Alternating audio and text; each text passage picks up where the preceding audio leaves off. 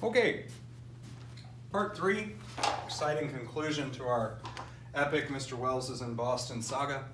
Last time when we finished, we looked at a product table, contingency table that contained all the possible outcomes of rolling 2 6-sided dice. So now I want to look at 2 more unique dice, a 10-sided die and a 6-sided die. So the 6-sided we already talked about. 10-sided die is exactly what you think. It's just another die that instead this time has 10 sides, also numbered 1 through 10. And what we're interested in finding out this time is the number of ways that we can obtain a sum of 7 after we roll these 2 dice. So say we roll them and we get a 5 on the 10-sider and a 2 on the 6-sider. Gives us a sum of 7. So that'll be one of the possible outcomes we're going to look at.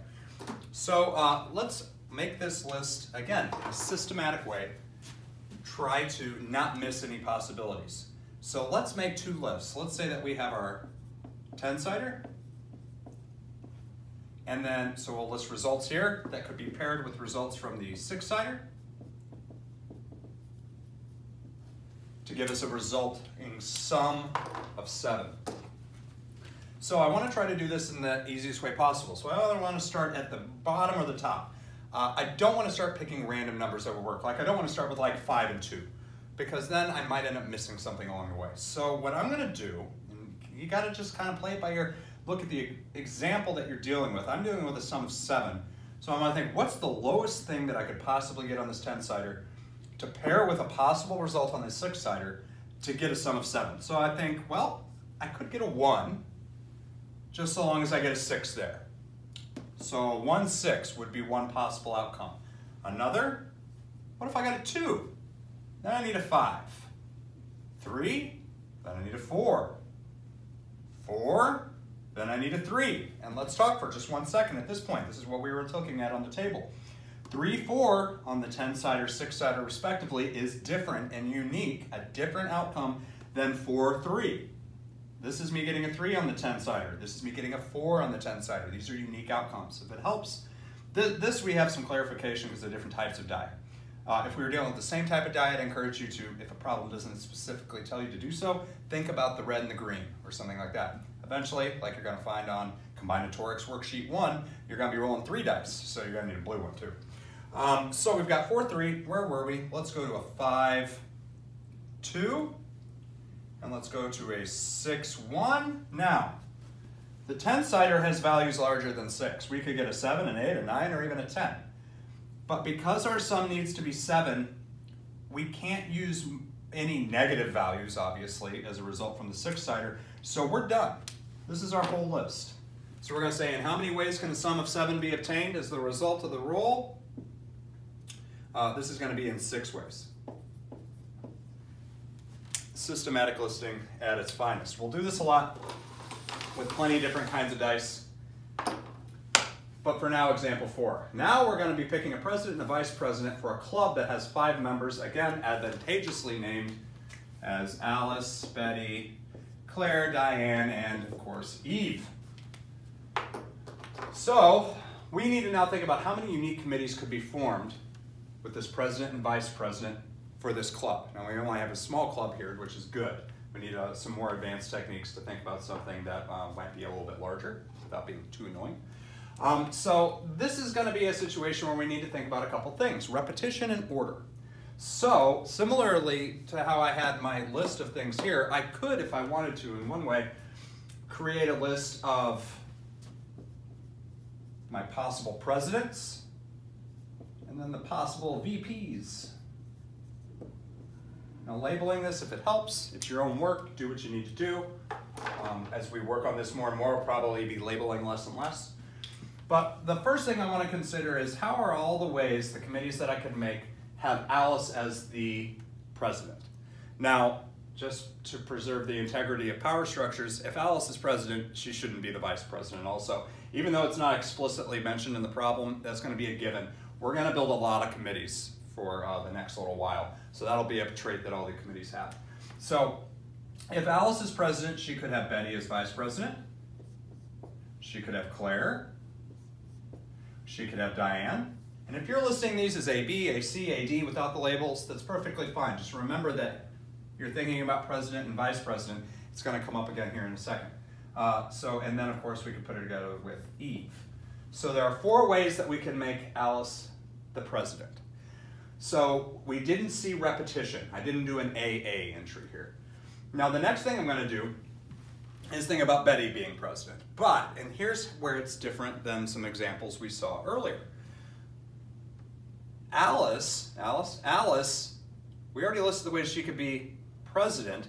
It's perfectly fine for, if Betty or anyone else was president, for her to be the vice president. So this is a case where we see repetition not proper, but the order does matter. AB is unique from BA, the same way that 3-4 was unique to 4-3. It's just all about the context of the problem and understanding what you're counting. So let's continue. I think you can probably predict how long this list is going to be. I'm not going to do a BB. I'm going to do a BC. I'm going to do a BD and BE. So now I've got Alice accounted for, president, Betty accounted for. You can probably guess how this list is going to finish off. We see 4 entries for Alice, 4 for Betty. I bet you can predict there'll be 4 for Claire. And I'm just going to mess that up real quick. And then I'm going to fix it. And I'm just going to write these, as I said, is acceptable without the labels over here, just to preserve space and time. I'm not going to do a CC, I'll do CD. CE, 4 more for Claire. We're going to guess there's going to be 4 for Diane, and we're going to be right. And then, of course, Eve needs the opportunity to be president, and she shall have it. So there we go. And at this point, you should be recognizing patterns. I've got 4 here, I've got 4 here, 4 here, and 4 here, 4 here. 5 4s, 5 people, 4 ways each. We got a total of 20 committees. You're gonna write the word committee so many times in the next couple months that maybe I should, if you take off points if you spell it wrong at that point. Okay, so pretty typical counting exercises as far as listing goes. Like I said, this is going to be a situation where listing is going to be how we're going to have to play the game, even after we learn more things. We're going to be able to do this problem in a better way starting at the week of Thanksgiving. Now, I want to walk over to the other side of the room here to talk about an alternative strategy which is useful and often very necessary, which is using tree diagrams. Frame this up real nice, kind of nice. Okay. Tree diagrams you've seen before, probably. If not terribly hard to digest. Now we're going to be considering building 3-digit numbers from the set 1, 2, 3, 4, but we're not going to allow any repetition of digits. So this is different than the number creation problem we did as example 2, I think, and that we were allowed to repeat. So here we have, then we call this a restriction on our counting. So we have a restriction here. We just need to be mindful of that. And we are being asked how many numbers can be created. Now, I'll tell you right now, tree diagrams can get annoying because they can get out of hand really fast. So practice and a little pre-planning can go a long way to save you headaches as your diagram goes like this. So strategy number 1. First off, we're going to do some labeling here. We're going to think about having our first digit kind of in a column here, followed by our second digit. We're thinking about numbers, so this is the hundreds and the tens. Then we're going to follow this with the ones, the units digit. And I'm about to write ones, so let's instead say third. And then what I'm going to draw out of this, and this is kind of an optional, kind of our totals, or rather than totals, let's say results. Actually, it makes a little more sense to say results than this.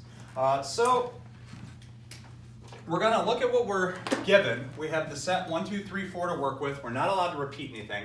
So the second bit of strategy in terms of after following labeling is coming to your first column and kind of centering out. I don't want to start with my options up here. I want to give myself room because my tree diagram is going to start to branch out, okay? And it can get really out of hand really fast. So I'm going to kind of space this out. Hopefully it doesn't get too crazy.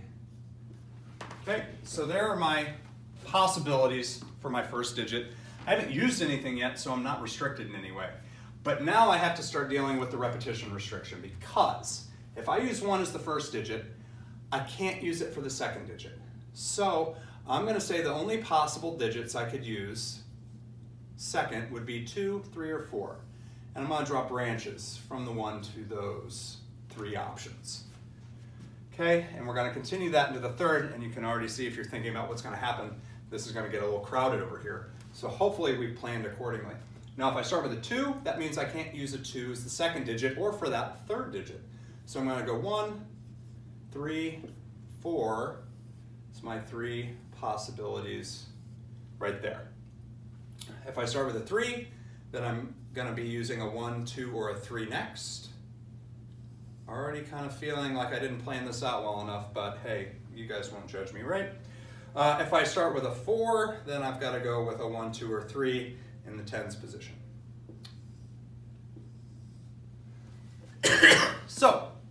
So far I've started to build some numbers. So let's say I start with the 1, I go with the 2 next. I'm going to have 2 options to go here. I can't use 1 or 2. I could use 3, or I could use 4. If I go 1, 2, I could use 2, or I could use 4. If I go 1, 4, I can use 1, or I can use 2. No, I'm sorry, I can not use 1. I can use 2, or I can use 3. Now you're probably already saying to yourself, man, this looks like it could get really annoying really fast. This is kind of a larger example in terms of the number of options we're starting with. Generally, this is going to be like a binary style problem where it's maybe an on-off switch or something like that. So it doesn't get that crazy. So we'll see that in the future. So let's say that we're now starting with 2, then we go with a 1. So we're going to have 3 or 4. If we go 2, 3, we'll have 1 or 4. We go 2, 4, we can go 1 or 3. Now we can already see, maybe make some projections about how many numbers we'll end up with. But again, we're listing, so I wanted you to see exactly how this list is going to end up shaping up. So let's finish. We start with a 3, go with a 1, then I can go 2, 4. Already getting crowded. If I go 3, 2, I can go 1, 4. If I can go 3, 3, hey, screwed that up. I can't do 3, 3. It's almost like I intentionally repeated something so I could see as I'm making it, I can repair. Totally intentional. So if we go 3, 4 though, then we go 1, 2. All right, I'm gonna start using some of the space down here. Not the prettiest thing in the world. Your book has much prettier computer generated examples if you're really interested in a more aesthetically pleasing diagram. So 4, 2, gives me a 1, 3.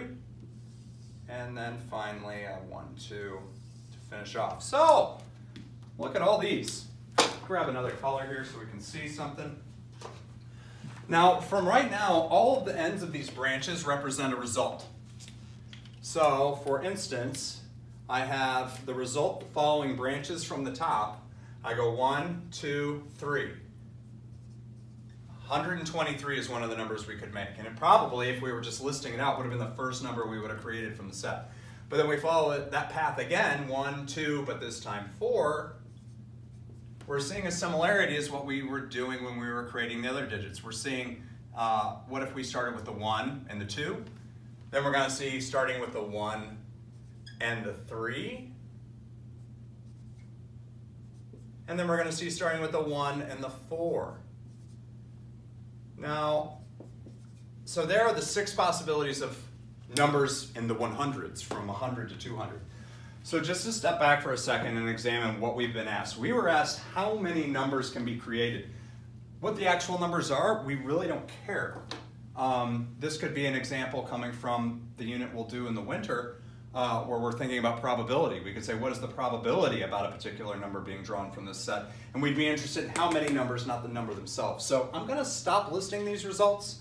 Of course, you could go through and find any unique results, like say you wanted to go 3, 2, 4. So like from this branch, you'd get 324 as a possibility. Because of the way we've arranged this, we've taken care of 2 things. For one thing, we made sure that there was no repetition of digits, and each of these numbers is unique. Because that was another thing, we're building unique numbers. So rather than going through and exhaustively listing out all these, let's just look at how many can be created. All I need to really do is think about counting these branches. So I got 1, 2, 3, 4, 5, 6, 7, 8, 9, 10. I'm just looking at the numbers in this final column. 11, 12, 13, 14, 15, 16, 17, 18, 19, 20, 21, 22, 23, 24. So, diagram helpful? Answer to the question though is not the list of numbers, it's how many can be made. So, hope you found that helpful. There's going to be a couple of examples of tree diagrams on your homework, which is Combinatorics Worksheet 1. So that is going to be available in class, posted online. Solution guide will also be online before I return. So your goal, after having watched these 3 videos, is to get into that worksheet. Some problems are going to be simpler than others. So as always, be persevering. Check your answers in an appropriate way, so you're not obviously just copying things down, and try to rely on some of the techniques that I talked about. So, with the exceptional case of there being some sort of blizzard in Boston, and I never see you guys again, I'll see you soon.